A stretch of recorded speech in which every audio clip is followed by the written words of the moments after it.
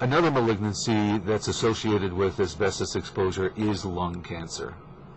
Cancer of the lung that's caused by asbestos is of the same type as is caused by cigarette smoking.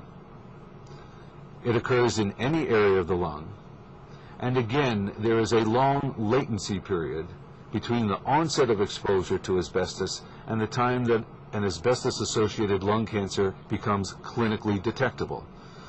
On average, we are talking about 25 to 30 years from the onset of exposure to asbestos, although cases may occur earlier.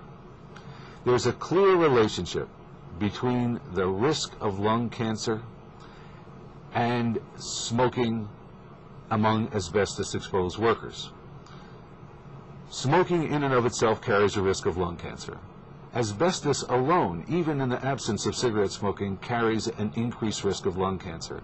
But the combination of cigarette smoking and asbestos exposure markedly increases that risk.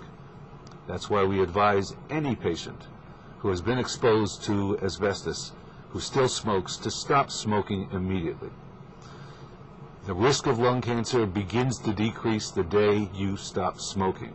And while you cannot remove the risk of lung cancer that results from your asbestos exposure, it's important to stop smoking if in fact you're still smoking.